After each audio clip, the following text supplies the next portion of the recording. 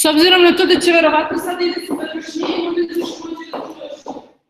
Ne znam sada da čuješ četiri.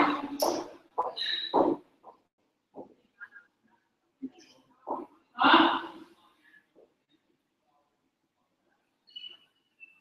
Čuješ?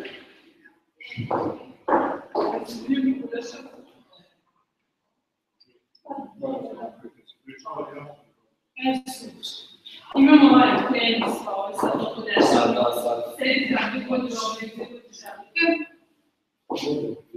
Jeste li možda za neki slogić čekate? Ja neću se sve ne govorim. Dobro? Hvala. Na čemu? Žao mi se, nemamo ću da zavolimo. To stiže, ja molim vole da... Uživajte.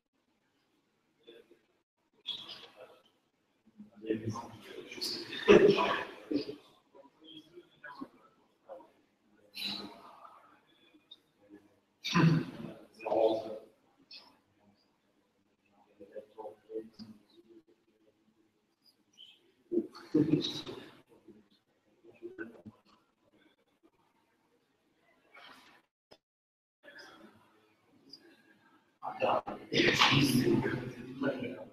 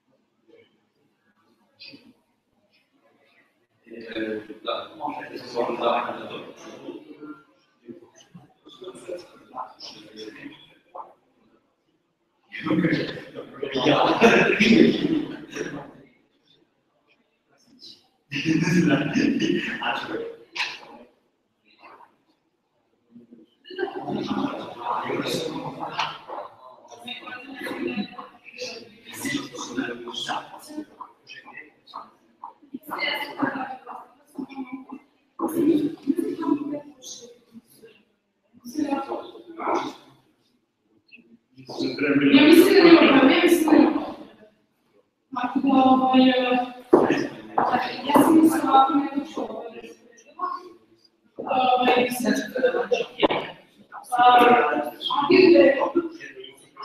i da ne kažem da su ljudi koji se ne samo i ove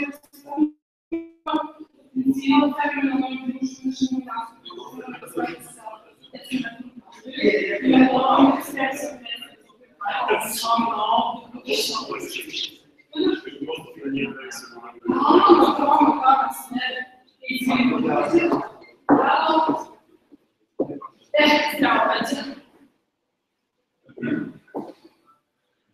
Dobro, ja svići ću ja sada odmah od tebe. Važi, ja mi sam upređu.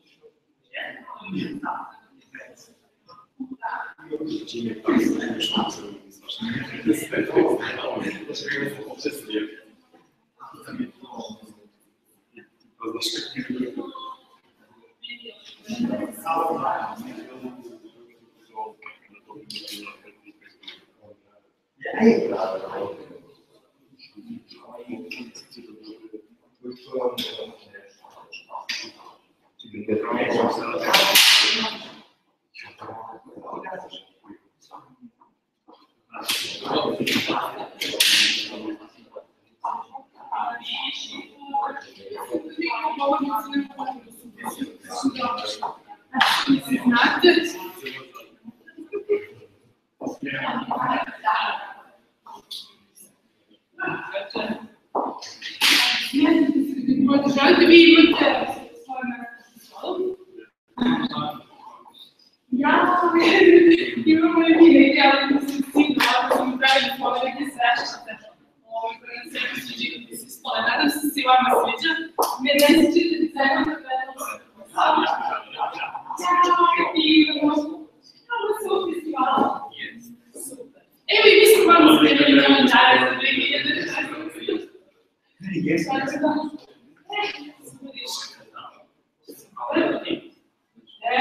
Super, divno, hvala puno. Nismo se nabrali mogu da mi baš damo. Hvala.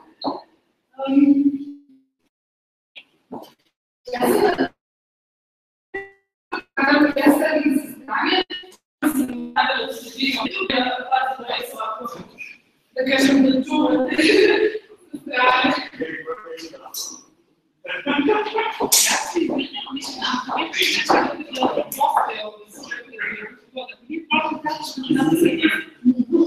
Mislim, nećemo mi još biti na celu okviru slovu kada to završimo sad.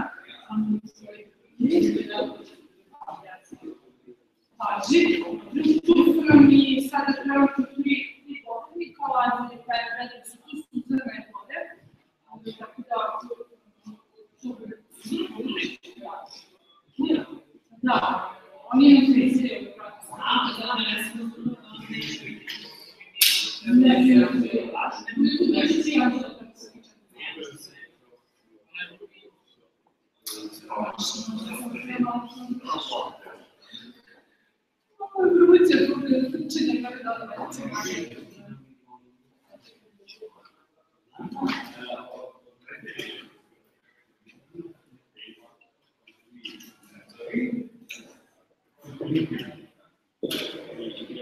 čisto ne počemo da mi možemo uvijek šta je moja ideja, a svi za svega ovoga. Ja bih volila da mi ovdje pokušamo danas da radimo neke ideje, napravimo za neke nove aktivnosti. Sad,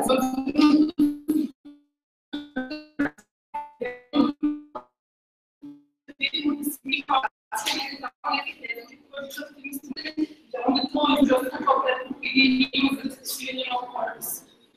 Tako da je to je neko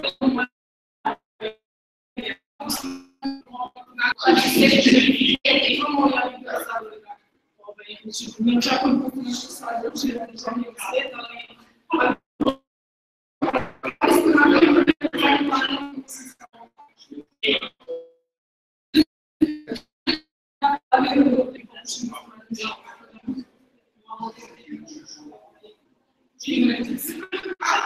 ali eto da znate čega je to sve trebalo.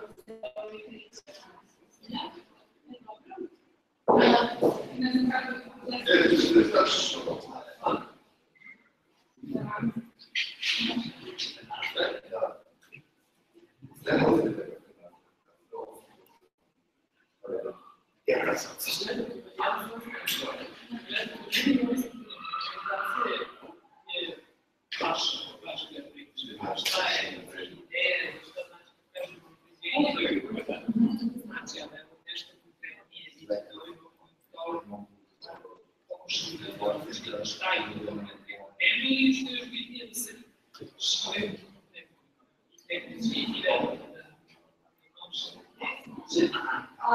Dakle, Centar za omladinu Tvoja Srbija organizuje projekat i realizuje projekat Različiti, isti, u kojem smo odlučili u Kancelarije, ljudska, manjinska, prava, Vlade Republike Srbije. I ovaj projekat se finansira da se stavlja jedan pomoćni projektu i zato finansiraju projekat koji se bavio pitanjima populacije u Srbiji.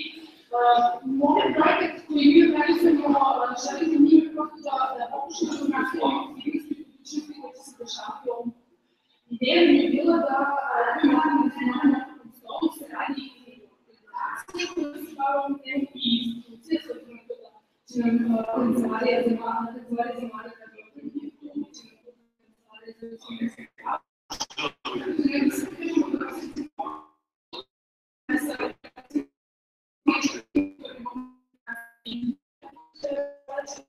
A možda biti predano da nekom projekta bi se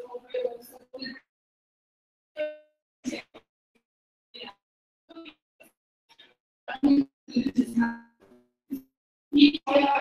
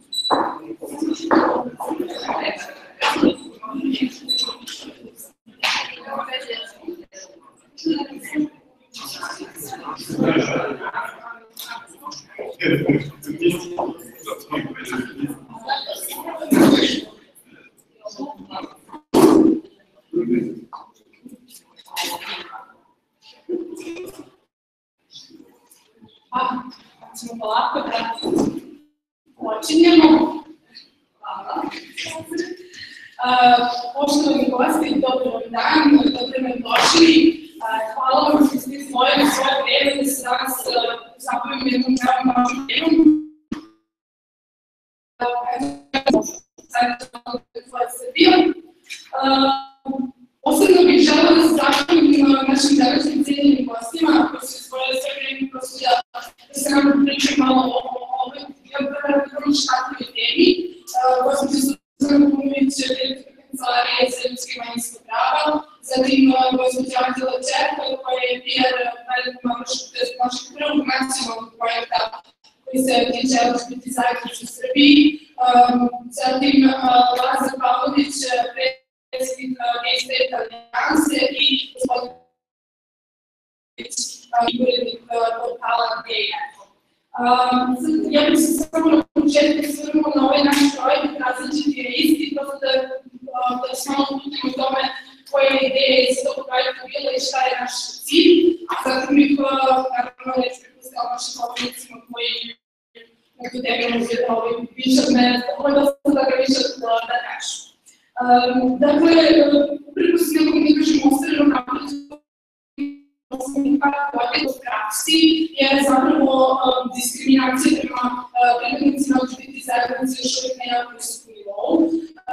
Oni, da kažem, vidovi diskriminacije s kojim se najčešće susreću je nerazumevanje i naravno potpuno otvoreno prihvatanje nekih općih stavova koji prosto čak i na javnosti u smislu na televiziji, radiju nisu sankcionisani. Samo ono što bih ja volila da naglasim kao najveći problem sada, najveća pretnja, a to je nasilje. Tako da, eto, volila bih da se možda malo na to fokusiram kada budemo pričali o tom diskusiji. Ono što je ideja, da kažemo, projekta Različiti, a isti, jeste organizacija oko okruglog stola, na kom bi trebalo da napravimo preporuka sa predviđenom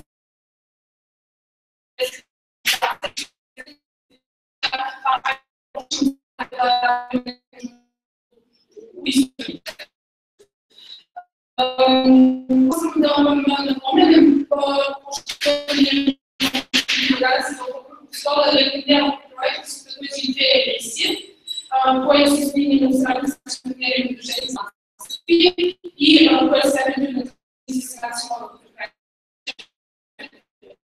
I ovo je to pokušao da snimljeno u Srbiji, a prvenstveno da je to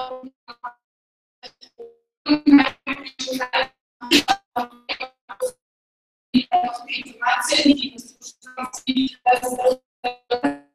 čini koje se dešava u Unapređenju. Ne samo ovo se tiče svih osnovnih da tržište dosta sastaje naše stvari. Eto, koliko od mene da ne samo inspira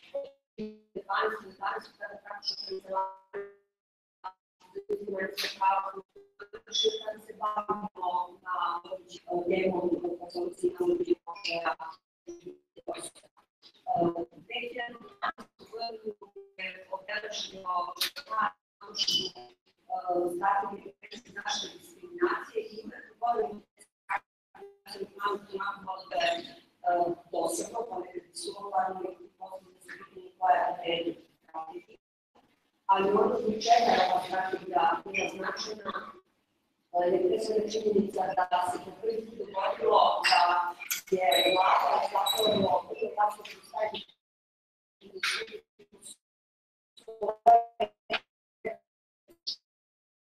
se nalazi u svetu, da priznamo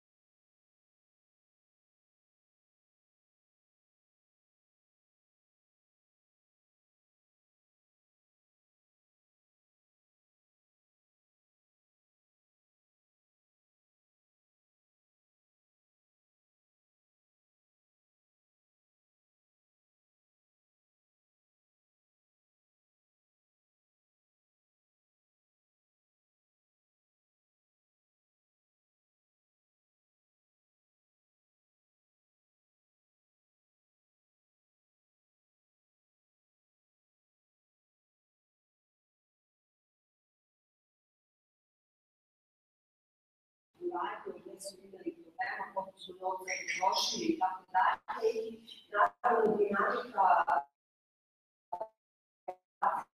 je kuća posebno u pojedinih sredskih društvenih grupa, pa i LGBT osoba mogu da se uradi.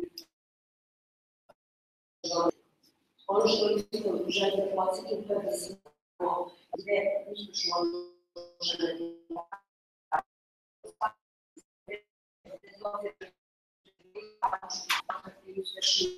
da li je uspešno nešto što je podrazumijevalo politiku državne policije i tako dalje, za mene je važno da su se održali. I za mene je važno da poruka koju smo poslali kad se održala prva parada je da je narednog dana stvarno dan i da se ništa nije desilo što je uticalo na život bilo koga od nas. I mislim da je to otvorilo prostor da već kod parada koja je bila određena agencija, tako da verujem da ćemo u narednoj godini, možda i za 2 godine, za jedan, verujem da uspeti da ono što sada do trećeg napravimo jedan festival za uživanje svih građana i da konačno stavimo da je to prilika za ovaj grad, da je to prilika za sve nas da se bolje ugodinamo i da u krajnjem slučaju to vežimo na jedan način kako se učine neke druge svetlije projekta. Kancelarija se održava brojne projekte nevladinih organizacija, projekte koji se finansiraju iz budžeta, projekte koji se finansiraju iz donatorskih sredstava, i verovatno su večeras puni Vlade Republike Srbije mnogi aktivnosti ovog projekta sa kojima zaista mislim da imamo dosta dobru saradnju, imamo naravno i one sastanke na kojima malo naoštrimo u stavovima, gdje smo uvek istih mišljenja, ali u krajnjem slučaju taj naš konstruktivan dijalog koji radne na nekakve različitih mišljenja, očekivanja vodi nas negde napred i mislim da to jeste naša osnovna vrednost. Htjela bih da skrenem pažnju na te značajne aktivnosti koje su također radile. Jedna je bila obuka policije, koja je urađena za sve policijske uprave u cijeloj Srbiji i podrazumevala je zapravo da je svaki policijski službenik iz policijskih uprava Republike Srbije dobio informaciju o položaju i pravima i načinu na koji može da se obezbedi zaštita prava LGBT osoba. Kad to govorimo u Beogradu, to deluje da nije mnogo važno, ali je za Crnu Travu, Vranje, Leskovac ili neku lokalnu samoupravu to je itekako važno. I mislim da su te obuke bile jedan prvi korak zapravo da se znanja u policiji vezane za LGBT osobe prošire van Beograda na cijelu teritoriju. Drugi značajan projekat jeste bio rad sa centrima za socijalni rad i to predstavnici LGBT pokreta znaju da ja često pominjem, a pominjem iz razloga što se svaka LGBT osoba kad se suoči sa problemom, to je prva adresa u koju neko i svako od nas kad imamo problem u porodici će zakucati i reći, evo došao sam, imam problem sa nasiljem, imam problem sa nerazumijevanjem i tako dalje. Ako to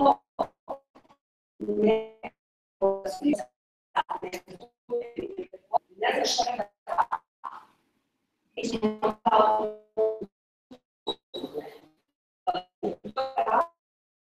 mi želimo da svaki socijalni rad također dobije osnovno znanja, da kada dođe u socijalni rad, ona negdje bilo kog radnika, nego upravo kod onog koji znaš što treba da radi.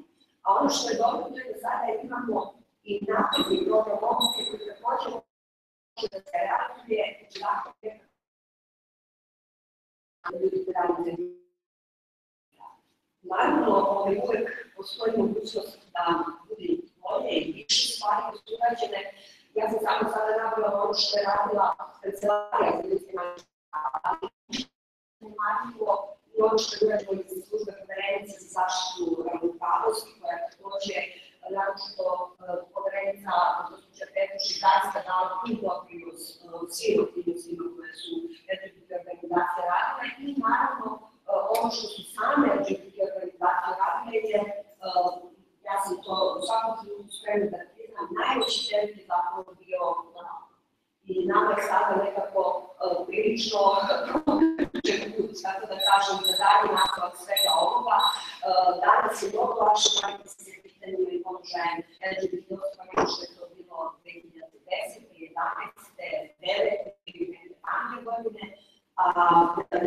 Ja postoje zadovoljstvo da pored aktivnosti kojima se potrebno uviđam, sa Anđelom i mojim kolegom u Kancelariji sam svaki dan. I ja verujem da kao što su oni nama dobrodošli, da osjećaju tu dobrodošlicu sa naše strane u Kancelariji. I tako je što također Anđela Dostić jednoj emisiji sama je nekako rekla da je razvila predrasudu svoju koju je imala o tome da se državno ljudi kad sve dešava preko veze. I da kad je raspisan konkurs, on je podrazumevao da će tu doći neki ljudi preko veze. Nisu došli preko veze, došla je sa zadovoljstvom Anđela i kolege. Tako da od nas u Kancelariji se na najbolji mogući način pokazuje kako tolerancija zapravo izgleda i na delu i kako zapravo želimo da ova naša studija uvijek živi u nekom mogućem vremenu. Hvala Suzana i da jeste nekako problem uvijek je dobro čuti kada neko lepo priče kada ima što da kažem. Hvala vam najviše i ja bih sada zamolila gospodina Vlade Paunovića da se Hvala vam, dobro večer. Mislim, kada je internet poslala, ja zapravo nisam imao ovakvih tribine, imao, mislim, relativno često prošlosti, imao sam se trebalo komentarisati stalno svojim ljudicim da govorimo o tome šta sad treba da se radi, ljudi sedi ljudi koji nam često pišu na mail ili kada sedi kao ovo treba raditi ili ovo je bitno ili ovako ćete ne treba to, zašto radite stvari, šta ovo je nekako obrano, čikeće i vam citan. Govorimo o mojim kolegama koji sam uzeti za pomoć. Ja nekako sad pripremio sam se ovo različite rezultatima. Da vidimo šta je to što se radili bilo korisno, šta je to zapravo pomoglo ljudima i samo zajednica da se ojačaju, da se osnaži što mi to da kažemo, da postanu otvoreni prema sebi, da mogu lakše savjetuju, da imaju više samopouzdanja, hrabrosti i bolje da razgovaraju sa svojim upućenima, a onda ako imaju probleme da ne znam da istuju to, da je pomoći i podržuju tome i tako dalje. S druge strane, koliko su državne institucije, koliko će ostati kvalitativno poboljšati svoj rad, kako se zaista odnosi prema konkretnim problemima, svakodnevnim problemima. Složit ću se apsolutno da je jako bitno da se ono već postane dosta tradicionalna manifestacija koja će se pola godina možda rasti biti interesantna, ali ono što se ponovno je da je bitno da jeste činiti da živjeti 60 dana i imaju od buđenja do spavanja i različite probleme, što u kući, što na ulici, što na poslu, različitim sredinama u školi i tako dalje. Kao da vidimo šta se to, šta se može da se uradi, šta je bilo kvalitetno, šta ne. I neka naša istraživanja koja su radili ranije, ali tako se pokazuje da je jako zavis, što bi mogli da kažemo povećanje tolerancije i što je predviđeno i stereotip prema osobima, jako bitno takozvano autonomno znanje. Osoba. Njihovo otvoreno pričanje svoje segmentacije ali uglavnom se kaže da nije baš takav proces. Zašto je to bitno? Ja bih to poredio kao slučaj nekog djeca koji nama nije imati djeca. Ljudi mogu da nauče nešto o toleranciji, o ravnopravnosti i tako dalje, a ako to ne primenjuju, ako nemaju sa sebe, ove sebe, ako nisu svesni po strani bilo koje osobe, nećemo se praktikuju sve to i nećemo se svesni po strani u nekom mediju. Dakle, postoji odgovornost na nas sami kao osoba, kao i ispred kada pišu u tom smislu. Mislim da je to preduslov za a gotovo za sve aktivnosti koje radimo u većinu, koje su radili u većinu, koje ćemo se baviti u budućnosti. Ono da je strategija akcijni plan, oni jesu doneti i jako su korisni. Mislim da su doneti na preko 4-5 godina. Mislim da bismo morali da znamo zapravo šta je sada da ići reći u 2015. šta je ostalo, da ne tačno se setimo svih onih detalja akcijnog plana o van njega, dakle nije to je na neki način, ajde kažemo možda sad neko da se pisao definicije koji će se oni držati i neće manj to se nego da vidimo.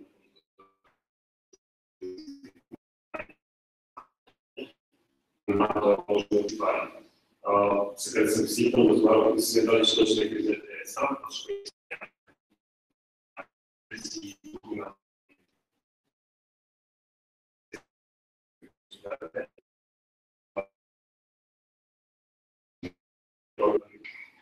Pre nas imali neku emisiju koju je RTS radio, mislim da je nacionalno sam predstavnicima švedske politike.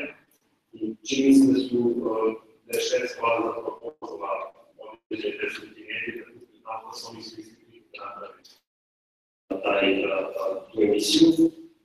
Bilo je skoro prime time, što je pola 7 uveče pred medije. I to je super, ali nama treba, čini se da je potrebno nešto da je neke stvari, nešto što se tiče konkretno. Tanja ima svoju emisiju koja svega danje čitnice i ona to jako dobro radi. Mislim da će biti kako da svako nešto. Tim takođe mislim da sve više bilo tu više, da kažemo, kako mi možemo kažemo, ne su nekih više iz nekog zabave, senzacionalistički, tako, hvala. Mislim da se vremenom to menja, kvalitativno i da je to potrebno još više tehnološko znanje. Ja znam da je zavisi prosto šta će biti u programu, koliko nešto dolazi da ne, možete naći neku sigurnu koja će zadovoljiti ove znanje. I naravno mislim da smo i mi i drugi kolegi da smo želi krišti u tome, kako bi se mogli da to, ali smo nešto, smo mi koristili tu staviti da je tako izvršeni možda na neku pametnu apsolutno je dobro. Mislim da je sve što se radi interesu ljudi u ovom termini, a i ljudi koji okružuju, koji koriste, prijatelji, rodine, kojima su oni bitnije, dopadno to, bitno je da je. Ne znam kako sam bio konkretno, mislim da možemo gledati na diskusiji da se dobro. Hvala, Lazir. Ja bih sada zamolila Ređu, mi problem, da nam se obrati i on, a onda gospođa Anđela zaključi priču te diskusije. Ja dolazim iz Geodezijskog centra koji se pre svega bavi informisanjem i kulturom. I da, u ovoj godini smo radili na pisanju javne politike iz oblasti kulture i informisanja. To je završeno i time ćemo se baviti i u sledećem periodu. Ove godine smo započeli i monitoring mediji, mi je Vlada dao šlagvort kada se spomenuo RTS. Da, iako to istraživanje nije gotovo, negde imamo osjećaj šta se dešava sa medijima, a kad su pre svega elektronski mediji i televiziji u pitanju, RTS izveštava o ogledateljima, ali najviše to radi N1 televizija, RTV Vojvodina, mada to spada u RTS. I mislim da još jedna televizija iz njih ne mogu se sretiti sa toga, pa tek onda RTS. I sve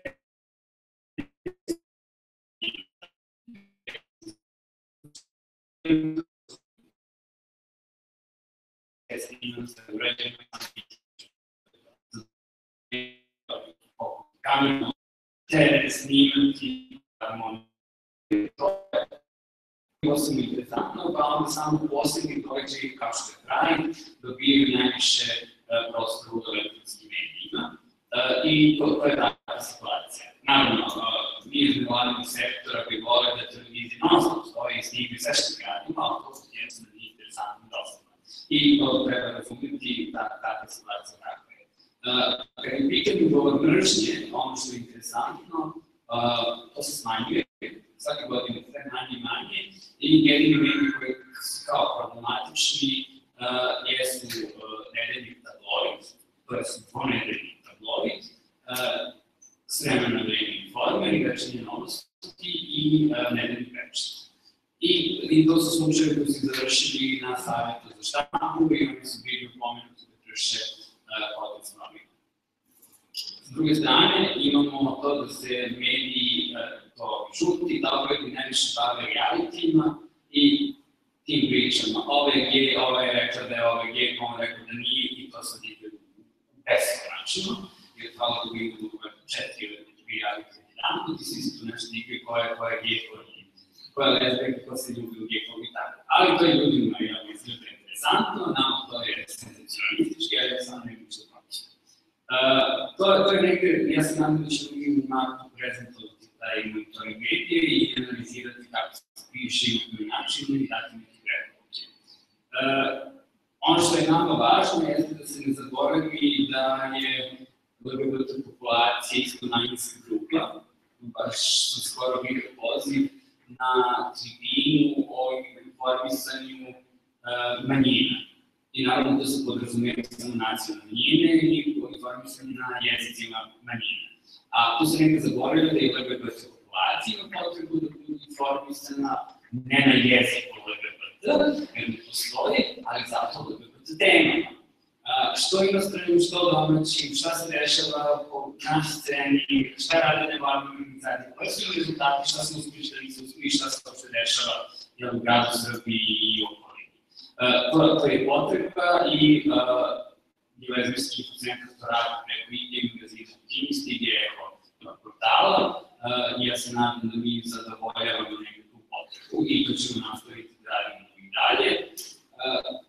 Ta javna politika koju smo mi napisali se bavi kulturom i sada kad se spomenu uopšte kultura, to se onda pojavljeno veliko znak pitanja šta je to i da li to uopšte postoji. Jer kad kažemo mađarska kultura, kultura tačno se zna što se ti razumeva. Iako je LGBT jedna zajednica, jedna populacija koja ima određen način i života i bitisanje i iz toga se rađa i kultura življenja, ali i umetnost kao takva. I to u narednom periodu ćemo nastaviti, ali sad velikim festivalom i održavanje nekih važnih istorijskih datuma u LGBT istoriji. Sledeće godine od rođenja Žana Ženeja, i mi ćemo to je nam bitan datum, kultura je, i mi ćemo to nekako obeležiti. To je to. Za naredni period je važno da i samoj populaciji pozitivne impulse, da nešto lepo, da nije non-stop nasilje, da nije non-stop homofobija i da napornik čekaju samo da ih neko prebije i ne, ono da uopšte se dešava nešto lepo ili nešto se ide ka napred. I to je u stvari jedna optimistična poruka koja dozvoljava ljudima da žive na pravi. I da se osnažuju i integrišu u društvo koje je i njihovo. I naravno dela sve problema u društvu. To je dosta da ne? Kako god vi kažeš. Evo ja ću sad za sam kraj zamoliti Anđelu da ovu priču zaokruži, a onda pozivam vas da razmislite o tom šta biste vi imali da kažete da date neki predlog, ali evo vratit ćemo se još jednom ili diskusiji. Hvala Ivana i hvala Reza na ovom zaključku ove sjajno bilo kada sve može da bude tako pozitivno, da nemamo da pričamo o nasilju i o nekom jednom putu koji treba da se pređe. Ja sam užasno srećna i ponosna što Kancelarija za ljudska i manjinska prava sprovodi prvi državni LGBT projekat koji se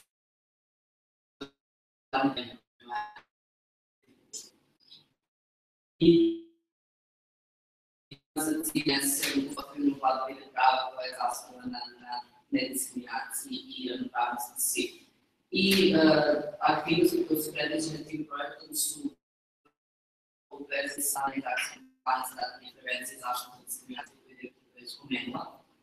Ali nekako kako slušam i Peđa i Lazara, zapravo pokriva dosta širok segment svega onoga što se trenutno dešava u zajednici, o čemu zajednica razmišlja. Ako već pričamo o medijima, pre svega projekat treba da implementira veoma obimnu nacionalnu medijsku kampanju koja ima za cilj smanjenje predrasuda i stereotipa kod opšte javnosti kada su u pitanju LGBT teme. A onda je da upozna javnosti sa kulturom življenja i tome koji su to problemi sa kojima se LGBT osobe susreću. U okviru projekta, odnosno takođe u okviru te kampanje, treba da se sprovodi ove male kampanje na lokalu, zahvaljujući koje Centar za omladinu Tvoja Srbija je jedna od 6 organizacija, od 11 organizacija civilnog društva koji su dobili takozvane male grantove da prosto pomogu implementaciji kampanja na lokalu i osim u Beogradu aktivnosti se sprovode u još 15 lokalnih samouprava u Srbiji, što je uopšte.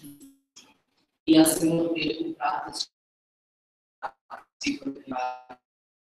taj deo koji se tiče monitoringa, da posebnosti unutrašnjosti, između ostalog i tribinu koja je u Novom Sadu bila organizovana od Različiti žrtve transfobije, koja je deo projekta i moram da kažem da ovo što je ostalo, najveće mi je ostavilo to što je na toj tribini bio prisutan užasno veliki broj mladih ljudi i meni je drago što je jedan deo ovog projekta zapravo druga primarna ciljna grupa upravo jer su mladi i ne stvari biti mladi u našem smislu, zato što je užasno važno da se odrađeni priča racima i činjenica da počnem u unutrašnjosti i u sredinama koje su manje Beograda, mladi, LGBT ili ne LGBT, prosto nemaju na neki način dovoljno sadržaj, da se izraze pitaju, a imaju potrebu svašta nešto, imaju potrebu zvuči i punopravni aktivni članovi nacionalne.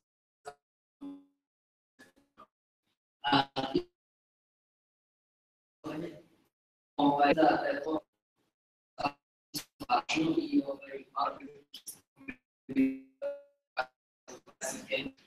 kad je govorim da se kada je išao se delegaciji koji se zove izuzetne cilje, da su me zamolili da prosto bude jedna od osoba koja će biti u tom serijalu. Rado sam prihvatila zato što smatram da je užasno važno da se lične priče osoba pričaju i da to prosto ne bude senzacionalistički, što je sve u vezi sa projektom. Ovo medija je jedan od naših cilja, odnosno predstavnika medija, tako da smanjimo senzacionalistički pristup o kome je Lazar govorio i da prosto pokrenemo medije da razmišljaju u pravcu da su upravo lične priče te koje mogu da utiču na smanjenje stereotipa i predrasuda kada je to još biti tehnika. Osim toga da kažem da u okviru projekta biće sprovedene i obuke zaposlenih u policiji i nosioca pravosudnih funkcija i zaposlenih u Centar, napredne obuke za zaposlene u Centru za socijalni rad, što će se upravo da utiče na prosto poboljšanje stanja LGBT osoba i na adekvatni rad sa njima, a samim tim i mladih LGBT osoba, što je neka tema ovog današnjica.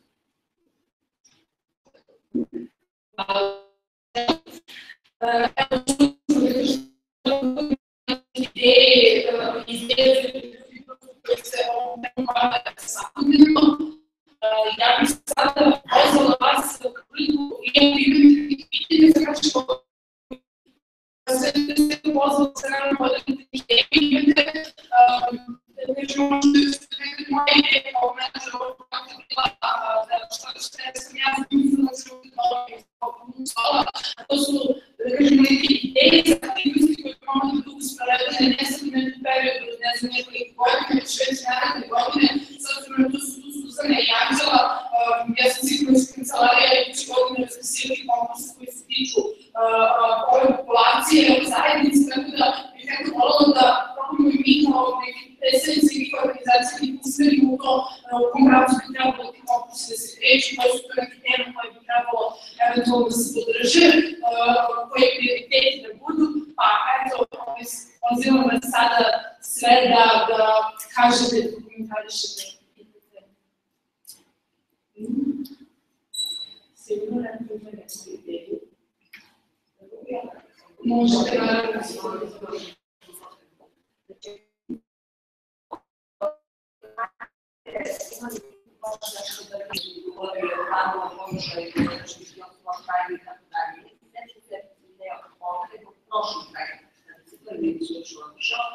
mi smo odlučili da stavimo neku životnu projektu. I onda naravno prvo pitanje je bilo kako će ta stojati. Pa te billboarde će ovo da nam pocepaju, pa te billboarde će ovo da nam oštiti i tako dalje. I onda smo se mi dogovorili da ćemo billboarde da stavimo, pa ćemo da slidamo billboarde svaki dan, zato što svako koji na kući zna gde je billboard, pa ćemo da pratimo što se dešava, a pomogli su nam i naši prijatelji iz različite zajednice i ništa se nije desilo nijednom billboardu. Svi su preživeli, ja verujem da će svaki sledeći put da budu takvi billboardi staviti u Okrugu, oni u sledećem i većem broju biti normalno i podrazumevaju stvar. Sledeća stvar koju smo radili je bio spot. U okviru projekta 2011. sad trebalo neko da pošalje poruku o tome koliko različitih osoba je izloženo nasilju. I onda bilo hoće da saopšti bude u tom spotu, a poznata ličnost da treba da pošalje poruku. I onda naravno trebalo je naći adekvatnu osobu koja će poslati poruku, pa se pojavio blogovac koji je poslao tu poruku i snimljene spote, to je emitovano na svim televizijama i potpuno je stvarno strane to koliko zapravo je procenat visok osoba LGBT koji doživljavaju nasilje. Najveće pitanje koje sam imala je li blogovac LGBT. Dakle, to koliko daje 80-90%, to, dakle, apsolutno je bilo manje značajno, ali ovo što je sada Vlada rekao, mi smo imali spotove koji su emitovani prilično dobrim terminima i na RTS-u i tako dalje. Sada ova kampanja o kojoj Anđela govori, a koja nas da tek očekuje, mora da bude dobro funkcionirana. Nemamo baš mnogo puta priliku da imamo taj novac na raspolaganju, nemamo baš mnogo prilika da pošaljemo poruke koje želimo i zbog toga je dobro da imamo što više ovakvih razgovora i da imamo vrlo dobro postavljenu kampanju, bar i kroz ovakve pojedinačne priče koje ćemo pričati, da li kroz snimanje spotova, da li kroz veću pažnju koju ćemo dati lokalnim televizijama, a smanjiti pritisak na nacionalnu, ili ćemo pre svega se fokusirati na nacionalne elektronske medije, a imati recimo štampane medije na lokalu. To je sad stvar o kojoj zajedno želimo da razgovaramo, jer zaista želimo da kampanja napravi da još jedan pomak napred i mislim da to zajedno kod ovog da mi se stvarno možemo učiniti. I zato je sve ovo čemu govori Lazar, a naročito sada i ovo istraživanje oko Unapređenja, toga nisam znala da ste to trebali da radite, to će nam biti također jedan dobar parametar gde treba pojačati zapravo sa pritiskom i gde treba se tražiti termine. Hvala Suzana. Ja sam baš htjela da pomenem, pošto ste i vi i Anđela pomenuli Vice serijal, prosto kao nekako ko se ni ovom temu nije bavio ništa pretredno do sada, mi se bavimo u Centru za omladinu, to je Srbija generalno ugroženom omladinu u Srbiji, tako da smo jednu omladu ovdje seli i rekli da bi čekati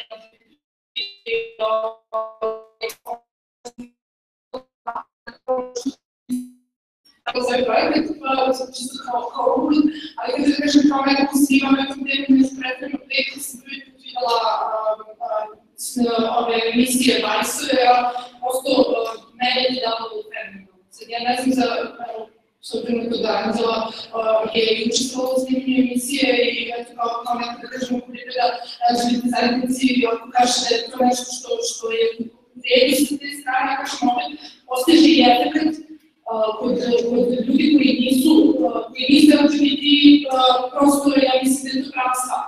I to je ono što je Anđela rekla, to su neke lične priče, gde se prosto ljudi iz LGBT zajednice kazuju kao ljudi koji svakodnevno imaju svakodnevne aktivnosti kao svak drugi u ovoj državi, tako da prosto mislim i ja isto mislim da je to bilo možda neki fokus, a opet to i u vezi sa nekim kulturnim, da kažemo, dešavanjem, opet snimanje nekog medijskog sadržaja, šta potpada i neka kulturna dešavanja, a eto, meni je to dalo kao nešto što bi moglo da bude u fokusu u narednom periodu, ali bih eto ovo pričujem i vas, ako neko ima neki predlog, evo, Kanje, izvolite.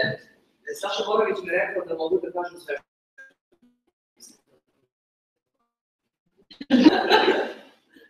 Dobro, ja ne podnosim rečenice, imam gej prijatelje. Jezimo mi ta rečenja, zato što ja nisam birala svoje prijatelje po tome s kim oni spavaju, ja nisam ih birala po tome kako su interesovani, da li su obrazovani, neobrazovani, simpatični, kako da ne volim tu rečenicu.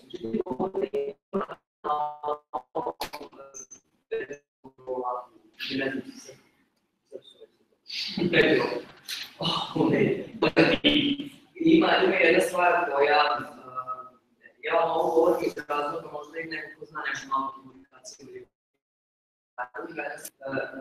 me bode, to oni vidjeli i dođu resus, a to je insistiranje na tome da smo isti. To je za meni osnovna greža koja se prođu LGBT kompanijama, bez obzira kako da odlazi svoje organizacije. Zašto se iskretno na tome da se mislite uopšte nismo isti? Ne vi i ja, ne po seksualnoj orijentaciji, da nismo isti. Ljudi nisu isti, ljudi ne vole da budu isti, a vi kampanjama saopštavate nešto što prvo nije tačno, ljudi nisu isti.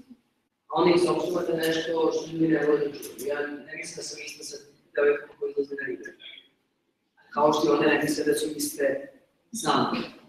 Mi jesmo različiti, da, i to je super, i to je bottom line. I imamo prava na jednaka prava. Da, mi treba da budemo jednaki. U meni bi u kampanjama, bilo kako se tiče LGBT zajednice, treba da se izgledate na jednakosti, a ne na istosti.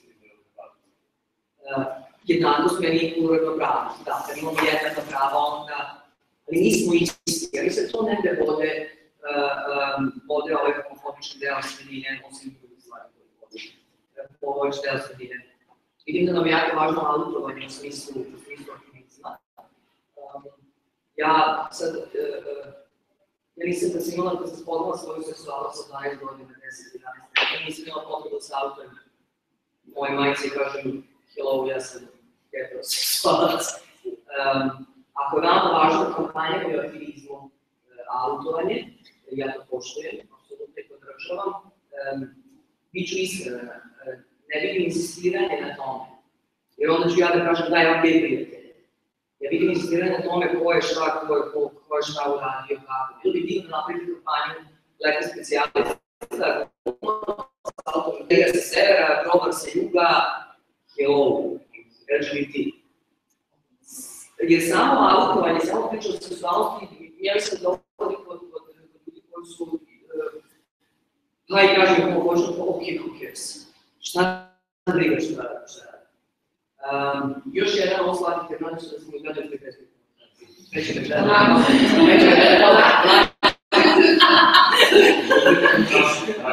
Još jedna stvar, da li neko prisutni poslani zna koji su bili zahtjevi Projekta? Naravno, Ne, čekajte, niti iz organizacije, zapravo mi vi su Projekta, ne iz organizacije. Da li neko ko nije bio organizacije Projekta zna koji su zahtjevi? Ne znam.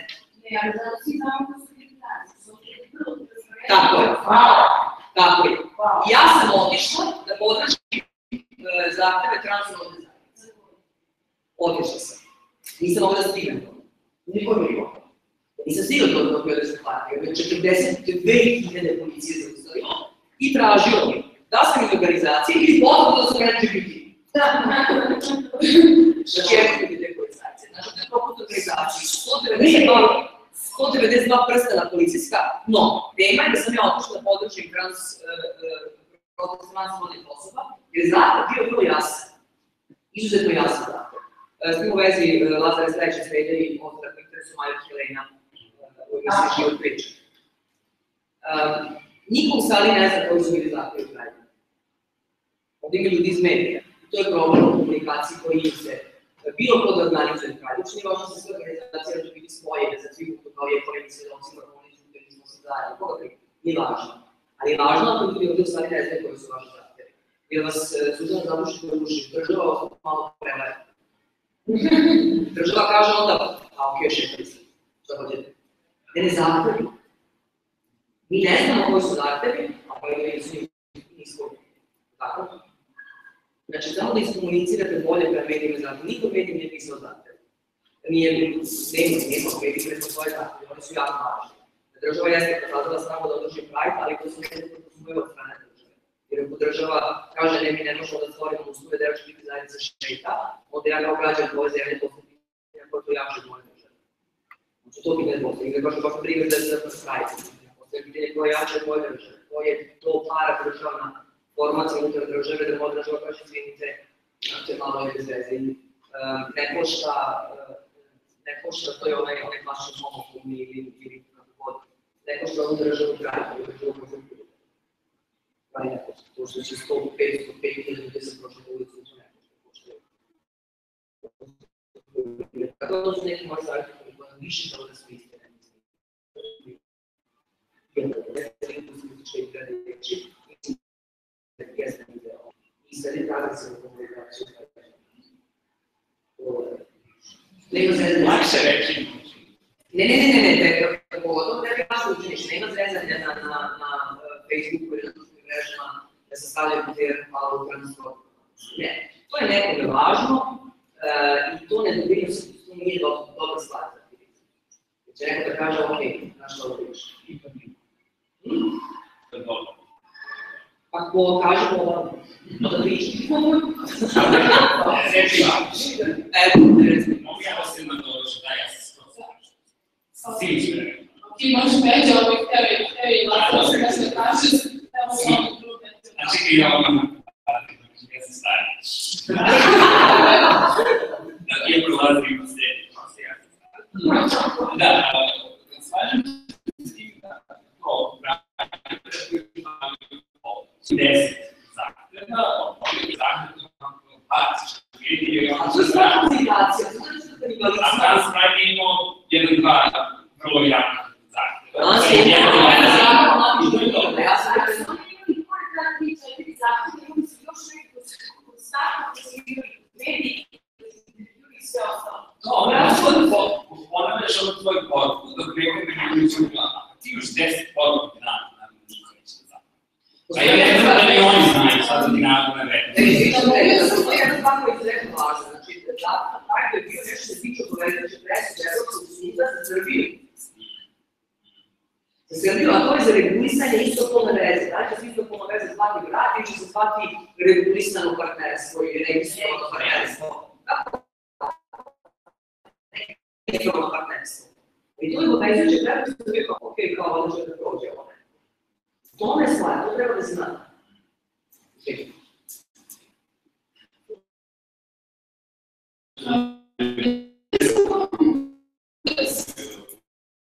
Samo osnovno ljudi to snima, trebalo da samo pričamo, da ne pričamo ideje, da bi pošli da se sve srećemo. Evo, možda sam prepolazila, ali i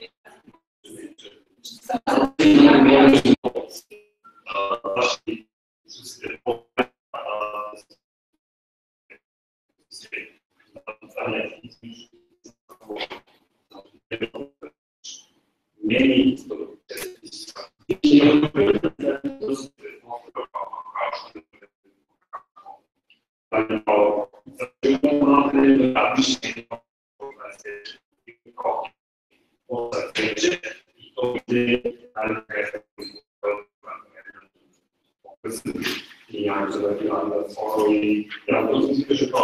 novih ljudi je potrebno, ne možda kao ti poželi želi pa se to ostaje, da se radi na tom, da se ti stvarno uspiju da se to desi. Institucije, političari, koji kažemo, potrebne su afirmativne poruke, političari kontinuirane. To se misli. Predstavnik Vlade se pojavi poslednjih par meseci na 2 ili 3 događaja za ljudska prava, pa to je neki napred, pa izgovor će neki drugi stvari, znamo se. Dakle, što konkretno, dakle, druga stvar je što se nameće te sramote, kad kažeš, aha, pedečina, gejma i tako dalje, psovanje i svašta nešto. I čak i veće sramota, nego ne znam, pice, ne znam šta sve. I zbog toga, ako neke stvari, to je novi način, uz toga, ne znam. Sve je sasvim okej, slušamo naravno i ono što govorim. Da, ne čisto sad kao ja sam jesam lezbika i to je to. I da, to su dobre neke misli, samo da ne, mislim, gledamo, mislim, da autorno izmišljati stirni isključeno na svetskoj nekogu. Što? Mislim, pa šta? Mislim da toliko ljudi koji to ne razumeju dovoljno ili se plaše ili imaju sobstveni problem ili nešto i zato da se ljudi udarati u plecu s ono kao, koga briga? S kim slavati? Ja ne radiš po ceo dan i vraća se kući, čekaju ono nešto muža, mislim, dakle, nisu to sad gej investici, ne znači, jesu to kao. Ajde, da se ne izvesele kampanje kao što je pravi dragovi, ovo nešto da je si pojde na ovo. Ali sad samo da govorim na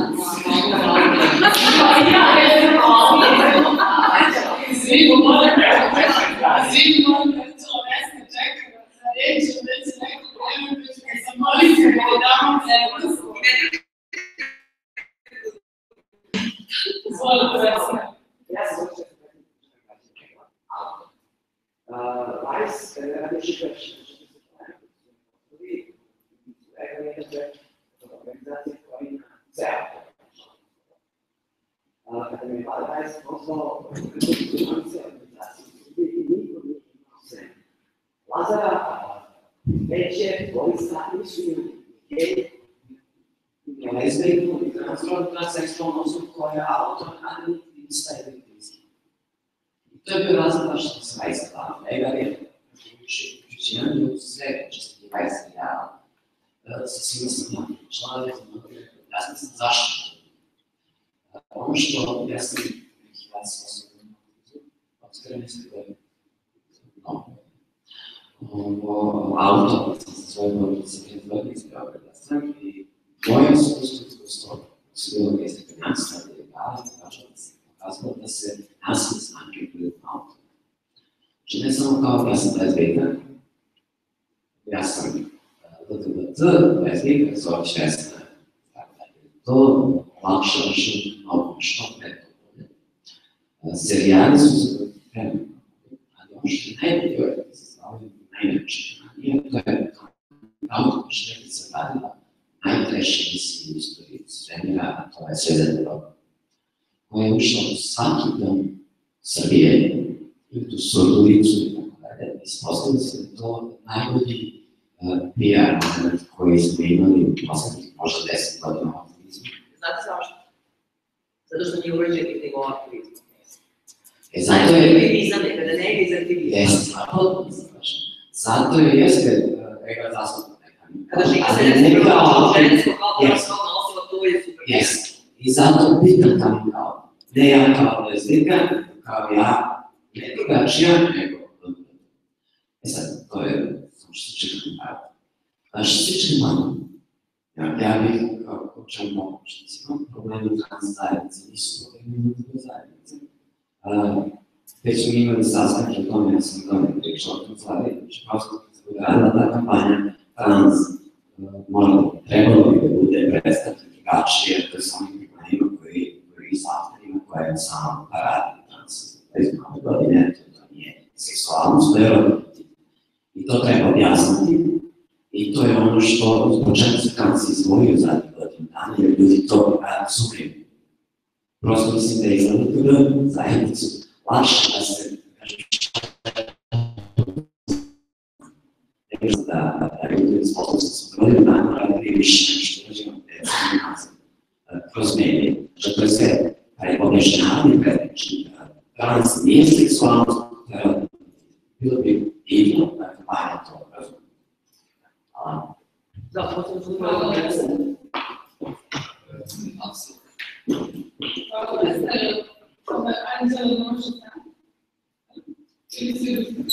Ne, mislim,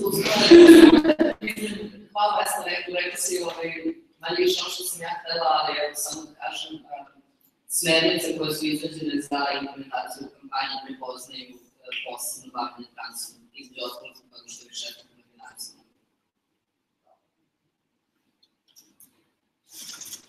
Možda bi ja samo dodao reći, ja sam slušao uvijek što Tanja pominje, sam zadovoljio produkciju koja radi se Radničiti Srbije i Radničiti Vojvodine i dosta imamo utjecaja na RTS i ostale medije. Negde bi samo skrenuo pažnju i dao neku ideju, jer nije sramota biti siromašan, sramota je biti jeftin. I to negde treba da se povuče paralela između ovoga ja što sam rekao i one vaše kampanje koje bi trebalo da postoji u budućnosti. Ta kampanja koju ja predložio da radite, na primjer da se uradi jedan spot koji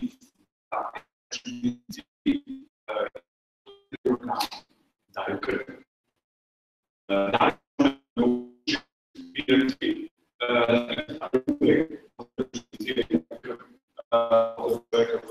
neće.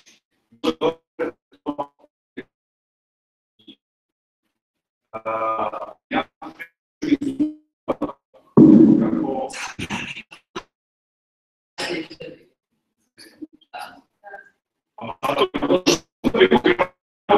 to je konkretno.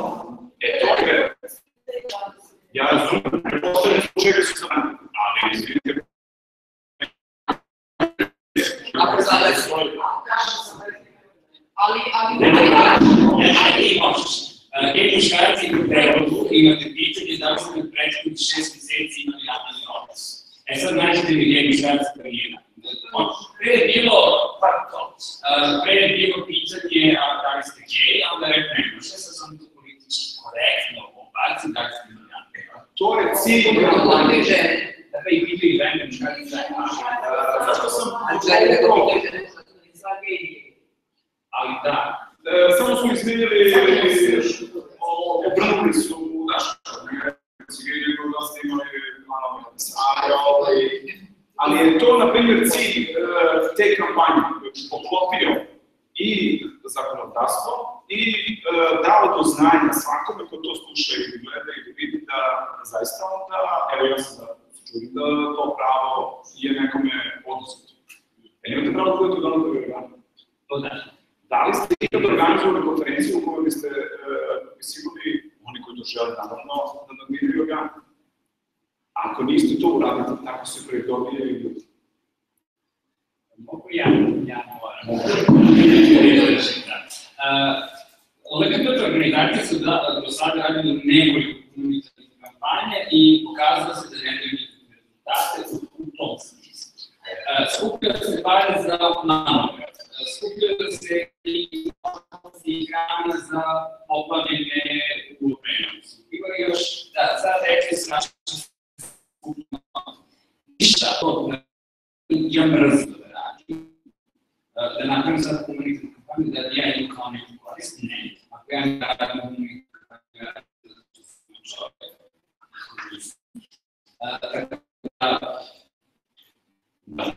Ne želim iskorišćati da ubije strah. Ne malo slučaj.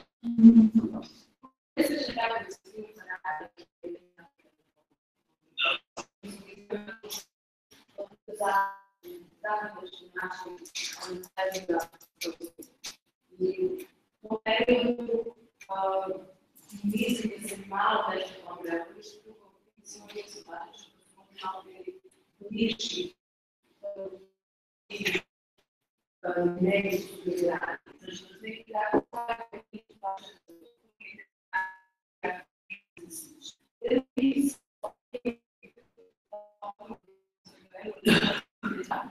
a to je ovdje proces. Sada pesma su muškarci žele između dana, šetaju ljudi smo pesma i opušti. To je na društvenim mrežama jako lepo primjer, što oni koji jednostavno komentarišu stvari i ne zanimaju. Iskoristite dogovore koji su video dogovore, daleke papire, jer se direktivije, ali ćemo govoriti sve četiri. Vežite 3 perspektivne dogovore, to je ovo što se pojavilo sada na našem tržištu. 3 koji se pojavili na video dogovore. Ako krenete hashtag koji će pokrenuti bude ne znam, ovo sad je onako iz glave, pričam šta je interesantno ljudima, šta je ovo. Šta tako da bilo ok, da iskoristite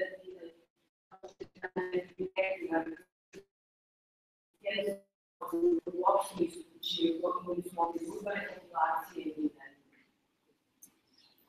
Ja mislim da je jako važno da dobimo onako pozdravnu ciljnu grupu i ono zapravo gdje mi želimo ovu kampanju da napravimo najviše promjenu.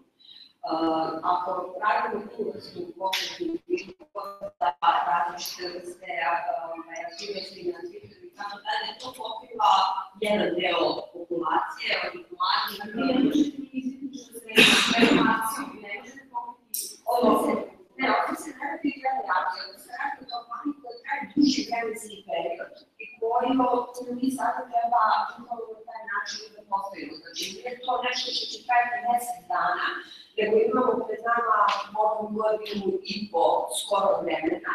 I u tih godinu i po mi moramo fino da postavimo stvari šta želimo. Znači, ako je izaziva sve za ljubav ćemo da snimamo. Ako izaziva promenu pozitivnu, ponovno neka emisija kao ovo koju učestvovala Lanja. Ajmo onda na tako misli. Šta želimo? Koga želimo da dođemo? Ali to je jedino ove govori. Znači, Pravi je uspeo zato, zašto je šta je kešu pravi? Da su sve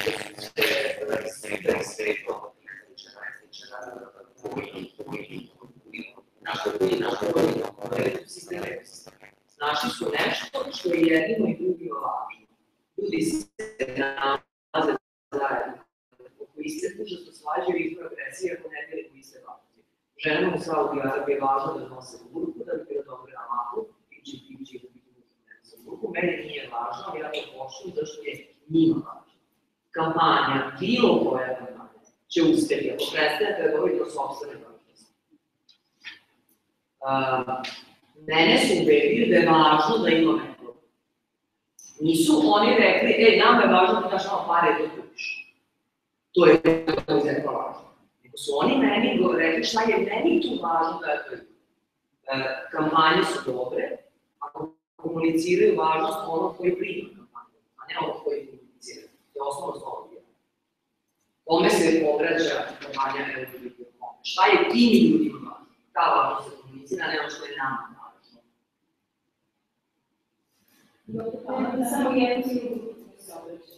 Više cilju grupu koji treba da se obratite, da bi se dobro bilo staviti cilju. Više dobra komunikacija.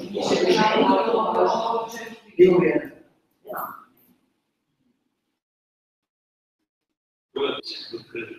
Sad sam na stvari ja sam kolega, sve više upućen u stvari šta se kancelarija radi i pokušamo da idemo da to što više medijski zaista promoviš. Kancelarija je toliko složena u stvari radi da je LGBT zaista samo jedan jako mali segment odnosu na različite u našem društvu, da se recimo ljudi koji imaju bliski, to su ljudi koji su u mnogo većim problemima nego LGBT žene. Mislim da su date 5 godine svi jako dobro kampanje vodila LGBT, kako bi ljudima sad sve to postalo nekako normalno i hvalimo da to postane, što se kaže, politički korektno, čak da i najstrašnijih desničara ovdje. Tako da mislim da je recimo jako doći da sam mislim i to da se dejstvo. Ali ovaj vid koji je bio stvarno sa Vučićevim bratom i potpuno bacio senku Prajdeskom šajtnje, ali ono što je jako stvarno, znači Pride je bio, održao se, ono što ne videli nekako predviđenju braka i što je svima postalo glavna centralna tema i to što samo više pričalo nego ovo što sam od toga to se prezumuje. Potpuno je sve prihvatio, kažete, praviš to nije loše, u stvari, pravite onda odlično sasvim normalno. I znači, već sledeće godine može da ide ka tomu koji su rekao ka nevalorizaciji, zaista. Ne moramo 5000 policajaca, rekao, što je može da ide optimizam, 5000 policajaca pre okolo, šta je moramo? Ja sam dosta pričao što moju žeću koji je bio tamo, bio rađen u San Francisco, tamo zaista kanela, izlazi Coca-Cola sa svojim gejima predstavnicima, pa izlazi Microsoft, pa izlaze i to je praktika koju će za unapređenje mlade, što postoje biznis, nije razumeš kraja koji je problem, a što se prave para, to je koji su Ja mislim da smo vidjeli da stavili u direktivne. Lakše i verujem da to više neće biti uopšte tema, kao videli ste kao da to neće biti nikog tema. Ostaje to što je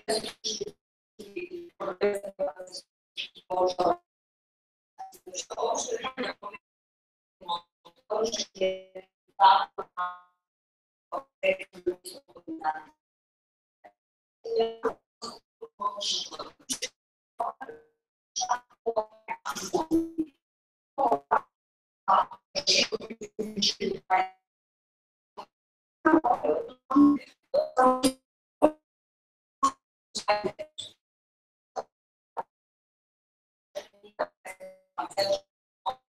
govorio o tome da želi i uopšte da bi tako više mogućnost da možda je zvanje, ali je možda na prijedlog manje deću koji bi svoje dike i glavi na smisliću ste. može, ali je vrlo važno da se, zato mi kažem, vrlo je važno da se ti neki make koje postoje i te nedorečenosti kroz ovu kampanju koju možemo sada ostaviti. Svima sve jasno. Najveći deo ovog nerazumevanja, da tako kažem, izličnih znanja. I strašno je da to probamo u kampanju da svedemo na najbolji moguću meru. I ono što se postavilo jeste ostavljena sad smo svi na svoj način se boriti. Ostavljeni podrške države od komunikacija na radi nije bilo. Sada, kažemo, do sada. Do sada, ovo je već 2019 godina. Da, ali tu postoji problem informisanja, znači moj projekt Ministarstva kulture i financija 2009. Postoji podrška države, nije to toliko vidljivo, ali to je već sada. Ako govorimo o kulturi, opet se obraćamo određene populacije, što je sad ovako?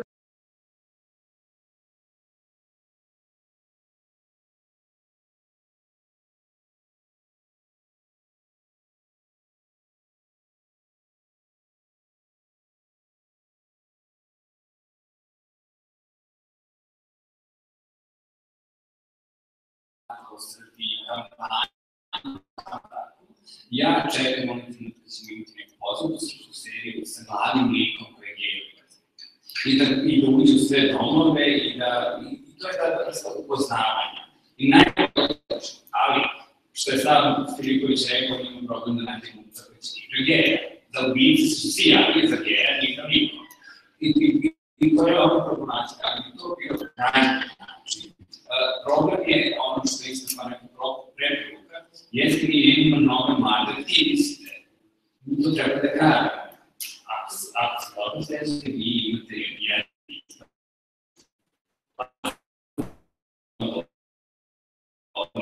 i to treba novi, a to mora.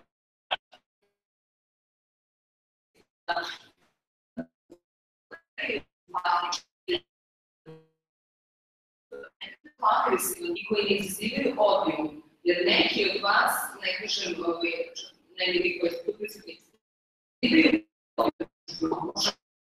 kako je sloga. Zašto bi bilo da ljudi da moje dete bude tako? Zato ja poslušam, ne kažem da to moj stav, nije to samo, mislim da nije dobar PR uopšte za čitavu populaciju. Zapravo, ono što treba ljudi da vide, to je upravo tako jedan običan život, ono što najviše iritira i čega ne žele da prihvate uopšte ljude koji su na taj način drugačiji, je ekstremnost. Bilo koje vrste ekstremnost. Znači, u feminiziranosti, u toj nekom agresivnom pristupu, ne, ja mislim da žene manje privlače, muškarci su, to je ono što ljudi nervira.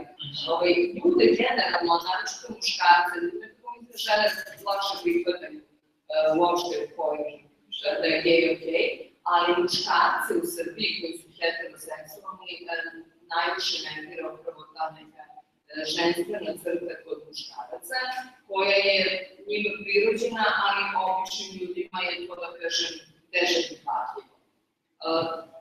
I to što to insistiranje, kako bih rekla, to što ste spomenuli autovanje, ja isto mislim da to ljudima olakšava i percepciju, jer ako je neko evidentno gej, a pretvara se da ima ženu i decu ili već ne znam ja šta, ili ima ih, ali i dalje to prikriva, to je nešto što je strašno nervira obične ljude. To licemerje. Ja razumem da su gej ljudi prinuđeni na licemerje zbog toga što do te koju godinu to je naprosto bilo neprihvatljivo. S druge strane, imaju i potrebu za potomstvom, a jedina mogućnost da imaju potomstvo je u heteroseksualnom braku. I to je isto, to je meni sasvim razumljivo. Ali je to nešto što bih ja rekla da generalno populaciju ne vrlo i da će sve ove aktivnosti mnogo olakšati svima. Da sve ono koji je gej, a ne sve da se deklarišu da je neki okružna zajednica, a pre svega ne učiti to ako se neki izbaci iz kuće ili da je neki izbaci iz instrumenta. Ili da ih nakon ne bi trebili. To mislim da možda kad se jedno deklarišeš da ti je manje opasnosti pred drugom. Ako kažu da jeste, ako je kaže predeča, ako kaže da jeste, jesam predeča. I utisak da bi to ovog agresivnog način možda je tragati. Dobro jeste, ok, što da me ubiješ? Šta ćeš sad? Šta ćeš mi sad? Ok, jeste, dobro i ok. Neće tvoje dete da nadara da to pismo postavlja. Da, i jedno sam jer sam jedno pisao da ja se slazim to sa pisanjem kao mogućnost kako da dopremo do toga koliko primiti tvoje. A to jeste sa jedne strane, samo ne možeš biti pravi muškarac da budeš slabiji od sebe. To je jedna konstantna ili kuli da budeš tolerantan. I to su poruke koje da bi se prebacili na taj nivo, zašto je hoće iPhone da bi bilo takav. Ali i to je isto tolerantno zato što je to nešto što je pozitivno. Jer mi imamo taj problem da je budući gej tretirati sve super. To, biti nasilan, to je super. To je sve osnova muževnosti, jer su sve muškarci glavni nasilnici, ali ne. Može da se predaš skroz na tom nivo. Muževnosti vidiš da braniš slabi od sebe i da budiš super čovjek. I to je negdje naša treba da se udari i to je to. Ne znam, definitivno što je rezultat, što je da ovdje pitanje samo da se hvala. Ja sam bila rekla, organizacije kreativnog grupa. Meni hvala na pamet možda ne reklamu. Zato što nikada na TV-u nisam uspela da vidim reklamu recimo za Coca-Colu, uvijek se pojavljaju svoju delu. Zašto se ne bi pojavio Marko koji dobri Miloša? Ili tako nešto. To je pitanje za reklamu. Da, to je pitanje za reklamu, ali isto da, samo se s onima koji su rekli da ne treba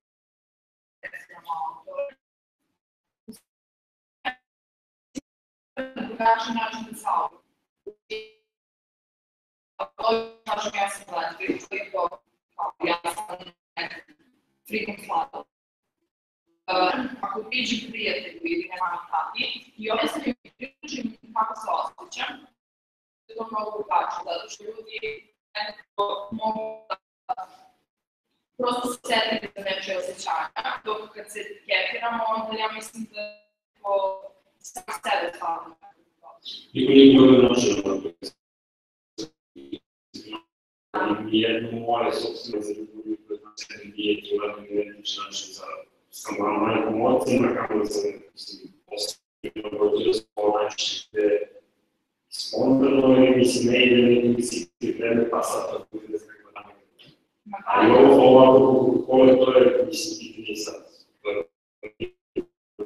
Oni koji dolaze ovde i oni menjuju se dođu u centru organa, brišu ovde, ne, drugo žele da se tršu da bi opstavili ovde i to je nešto što će se ali ja mislim da dinastija je stvari isto dosta učinjena i ja da se njemu značiti da će se dinastija povijeti na jednom kanalu, tako da možete se testirati seriju. Opet da znam da običan sve.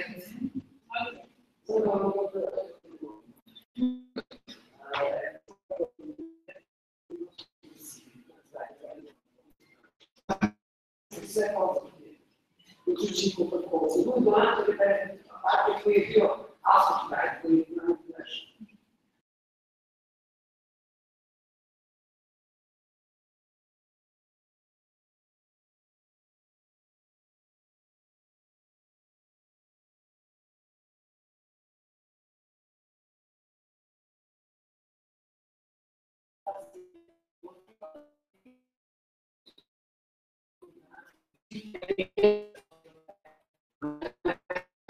Celo se treba uključiti. Evropski, američki, zadnje, tako dalje, otišli ne želim da pričam, prosto se prepali cifre, sve sve početi da pričam da dobro da koordinatije, otišli prosto izrazili su da će tako, što je na najče, što je na naši mjesec, su koji dobri koordinatije, šta se reći. Zaista se početi da se zbaviti, nije prepoznaje. Ja sam predstavljala, ako bih mogla da kažem, s obzirom da postoje neki ljudi koji jako aktivni, ali oni radi istraživati tržište. Prosto tržište nas napošlje da ljudi prosto ne žele da predvidjeti specifiku i sad će biti osnovno samo one kupce koji prosto misle da prosto biraju da su strani, neutralne institucije su ne miješaju. Tako je važno. I to je jednostavno odgovor. Ako insistirate na tome da vas neko prihvati samo u svetom vredu, to meni stvara odgovor. Znači, nemojte insistirati da vas neko prihvati samo u svetom vredu.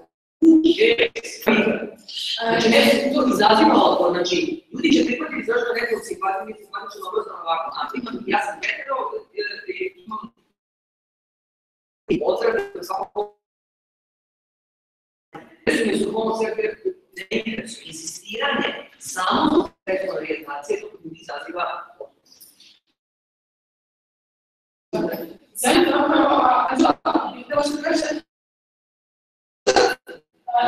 Čurica, Saša je prvi dio grupu koja je ispostavlja, a ono ćemo sa mojim što mi smo već tebi. Tako što razvojiti samo razvoli koje ne znači. Jer što sam se rekli, da to što više zapiše, vidiš samo ne kaže koja sam neku kameru da snime se pisati, neko prigri kako što da ne. Dobro, nego čisto da mogu što više tako ovo se realizuje jako važno. Kako da ovo izvoli razvila sadrža, samo to kada kažemo autonomiju, te priče nije reći svoju seksualnu identitet, vi predstavite neku osobu kao da se radi. Kakva je ta osoba?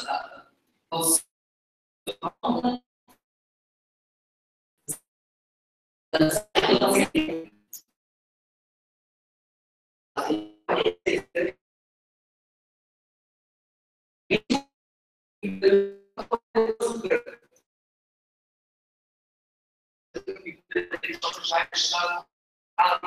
za 20 godina sam slučenje prije. Pa ono nije.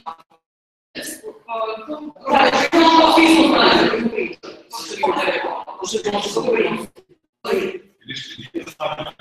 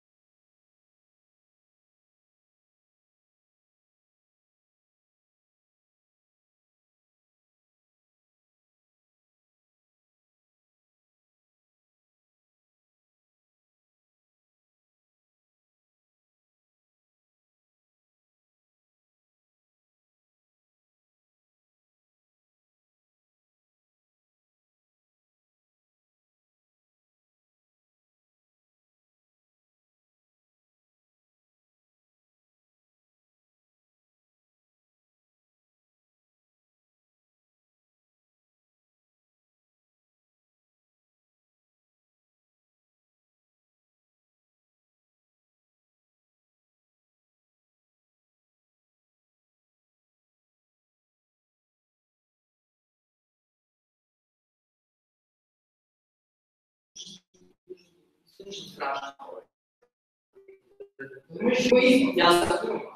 Ja ću vam sada izlistala život javnog mjera, godinu se bavim život javnog mjera, svaki aktivne glavnje kako više publika.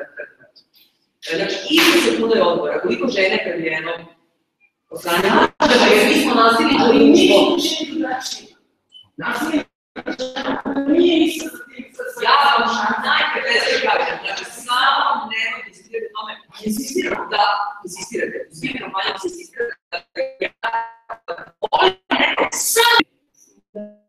ne, ne pokušamo to da ispravimo kada znači.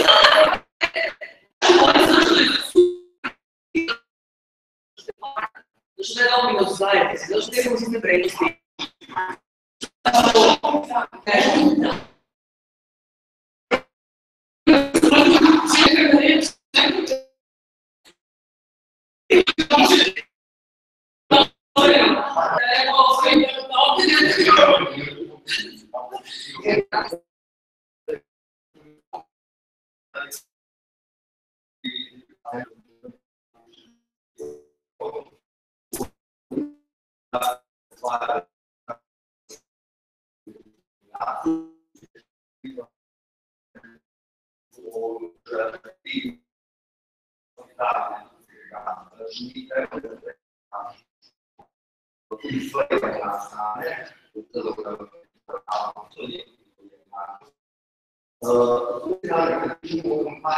Ono što ja mogu da nekaj svog iskustva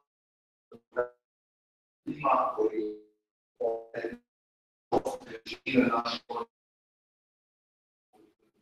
a to njih ne voli, to je da mi za sve ove godine koji smo sve građani a nismo svi zajednično. Na sami put ono da LGBT zajednično mi pokazujemo nešto najbolje.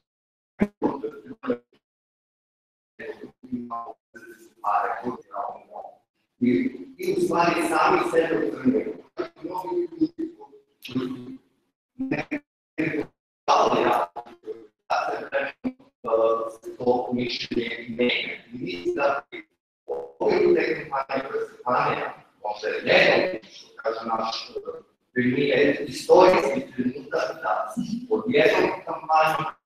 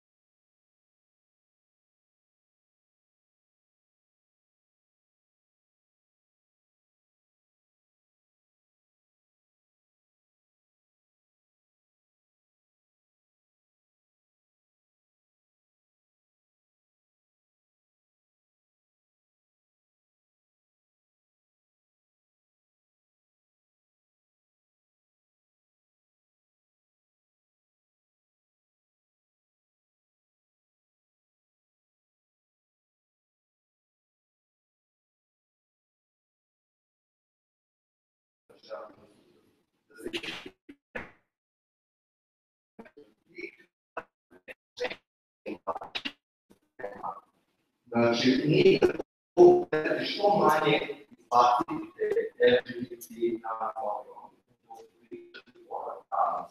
toleranciji. S druge strane, mi pričamo o nacionalnim televizijama. Ok, oni su ok, za nas ovo je dobro. Što idemo unutrašnje, tamo LGBT osoba, kada je neka emisija koja se tiče LGBT tematike, ona, ako već nije javno među ovim okolinom deklarisana kao LGBT, ona čak od sramote nekada prosto beži. Znači, upravo što je rekla Vesna, sve zemlje organizacije koje se tiču tako ova emisija, kao što je Anđela uradila za Lajc, zaista, ja sam se dosta ljudi pričao, postoji njega emisija, njega poslovanje, zaista pokazuje ljudima šta znači porodica. Kada pokažete osobu koja je nešto uradila, koja je nešto uspela, koja je sad, da kažem, u jednom vladinom telu, vladinom kancelariji, a koja ovdje je jedan najglavniji posao. Te nekada kraju da mi koji se znamo od mesta, da se nismo znali da se gdje neki znali. Znači, to je suštini kako se odrećamo javno. Ja samo moram da kažem da se Anđela se nalazi na projektu, zajedno sa još kolegama koji su tamo, ali Anđela je to posledovna ne zato što je pripadala prava. Zato što je bila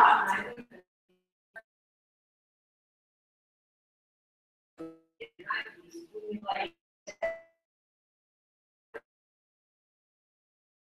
ne kao direktor imao to naravno zajednici na projektu.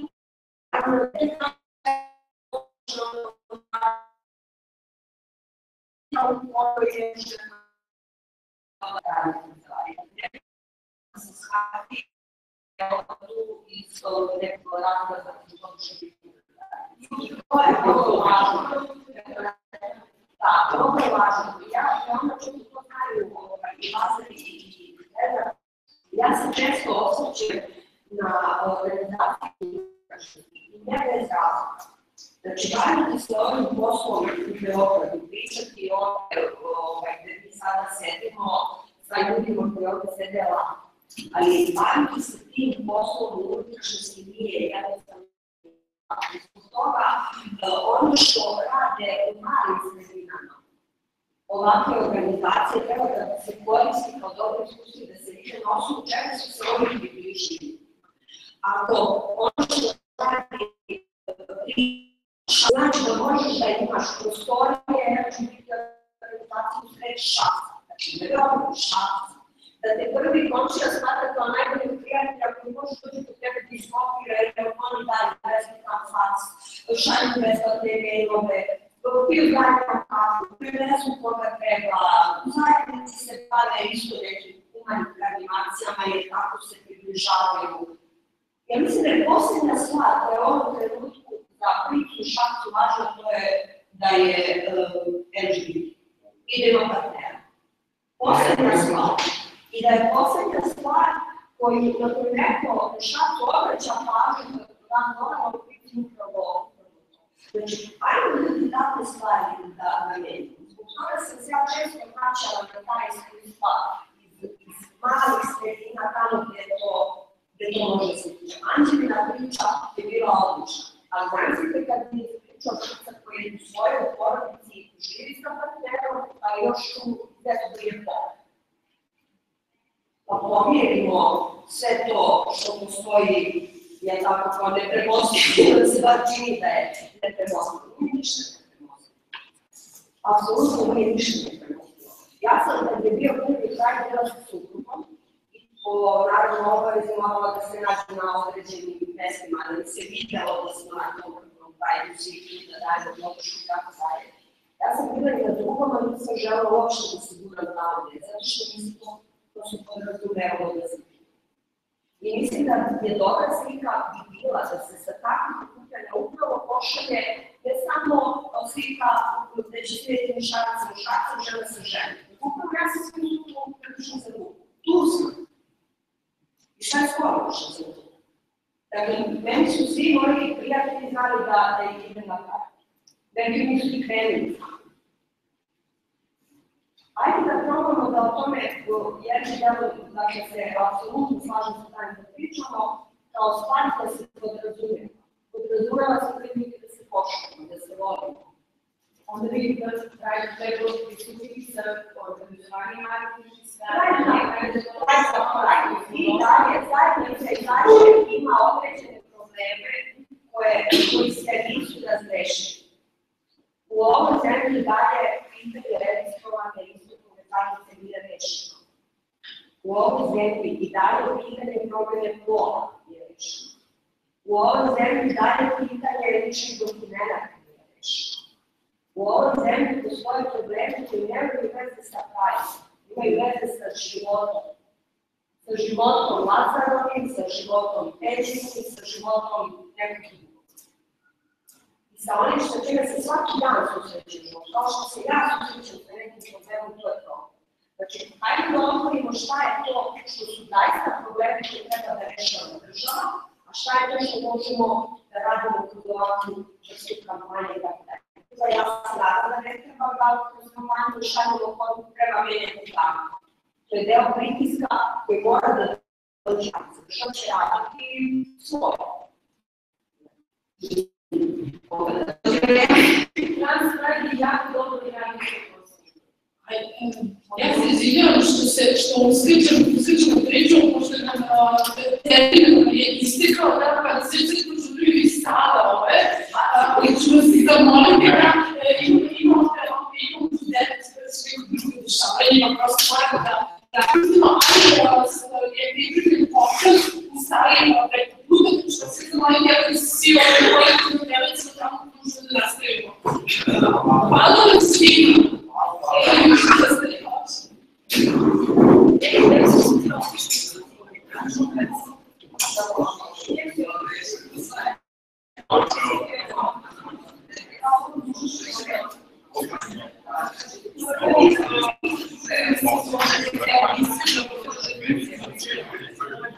Thank you.